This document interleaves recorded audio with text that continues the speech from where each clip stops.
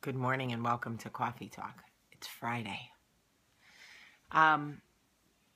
So I learned something from Michael, and he and I were talking about it at dinner last night. So when I feel like I've been wronged, it is my natural instinct to confront. I am comfortable with confrontation.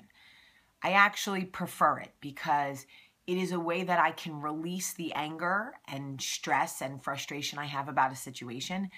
The kill them with kindness and all of those things that I'm learning and that I've been taught since I moved to the South are not as fulfilling for me. I'll be honest. It's sort of like the low-fat version of dealing with things. You know, like when you really want ice cream and someone gives you like low-fat something or other and you're like, it's good, I guess, but it's not like ice cream. That's how I feel about killing people with kindness. I get it. I see the purpose, but it's not as fulfilling for me as to just confront. But anyway, my husband's like, he subscribes to the whole you don't have to show up to every fight that comes to your doorstep. Whereas I'm like, really? Because I'll put my hair up in 3 seconds, take these earrings off, hold my shoes. I'll handle that fight in 2 seconds and we could get back to business. He and I are very different in that way. So he said to me last night, he said, you exhaust so much energy.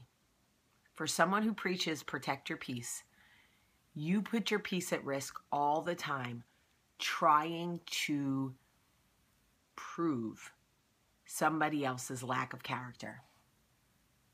And he was like, when are you going to learn that somebody's true colors eventually will show?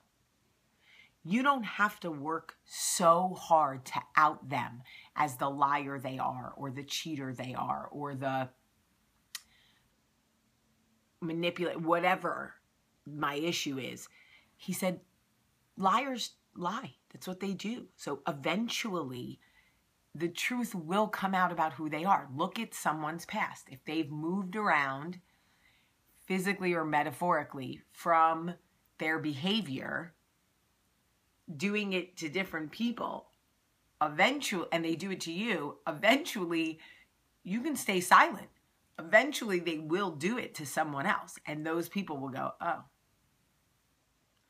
she was right.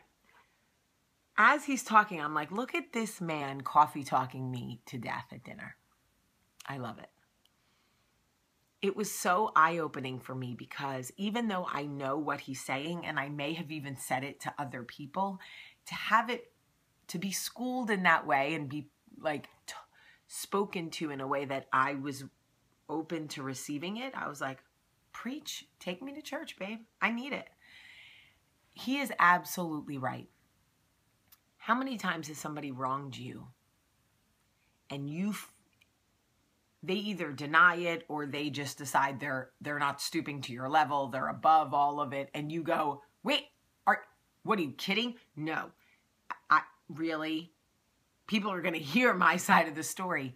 But the truth is, they don't have to, because the truth always rises to the top. No matter how far you run from it, no matter how much you try to bury it, your character is what it is. So unless you work on yourself and genuinely make the changes you need to make so that that character doesn't follow you forward, it'll eventually show itself. So he was saying to me, you say protect your peace, but you're shredding your peace all over the place, trying to prove the poor character of somebody who's wronged you. Don't. It'll eventually come out. They'll eventually show their true colors. And I say it all the time, sometimes silence is the loudest response. I needed a little education yesterday, and I'm telling you what, I got it and I'm sharing it. If somebody has wronged you, if somebody has broken your heart, if somebody has let you down, if somebody has lied to you or hurt you or whatever, and you feel like you need to justify or vindicate yourself, you need to let people hear your side. Because I know that feeling of not feeling satisfied by just staying quiet. Let's be honest. That's not satisfying. The satisfying feeling doesn't come until they end up showing their ass and people go, oh, now I see who they really are. And you go, see, that's what I was talking about 6 months ago. But in the interim, you want to confront. You want to be heard. Don't. I know it's hard. Believe me, I know it's hard. Stay silent. Let that silence be your response. True character will always show itself.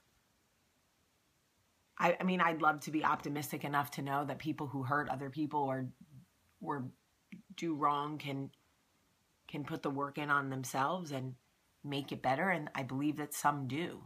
I certainly have myself in the past. So I do know that it can be done. And if that happens, great, even better. Because now you've got a good person walking around. I know. Just don't destroy your peace trying to prove the poor character of someone else, because it will eventually show itself. It's something to think about. I'll tell you what. I love you so much today, and I hope you have a wonderful Friday. Have a great day.